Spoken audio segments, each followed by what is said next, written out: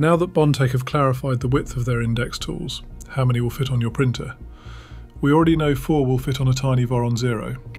I think there will be room for 5 on the 152mm wide Sovol Zero. Prusa Mini, tricky to upgrade, but room for 6 or even 9. Prusa Core One, it's already been hinted as 7. Why settle for 4 tools on the Snapmaker U1 when you could fit 8? The Centauri Carbon is another good option for 8 tools. What I would really like to see though is Proper Printing putting 8 tools on his upgraded Bambilab X1C. 350mm wide printers like the Voron 2.4 could fit 10. Voron Trident 350 could do the same. Or a cheaper option for 10 tools is the 350mm Sovol SV08 or the Construct 1XLA duet-based printer.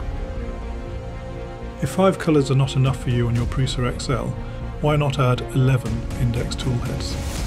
12 tools would fit on the Formbot Xplorer, or even more if you keep both gantries.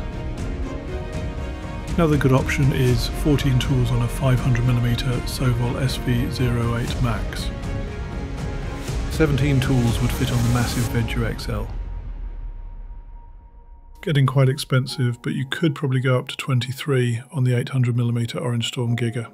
If 23 is not enough for you, then I can only think of one easy way to get to 24. Bondtech INDX is launching in November 2025 and will be shipping in the first quarter of 2026.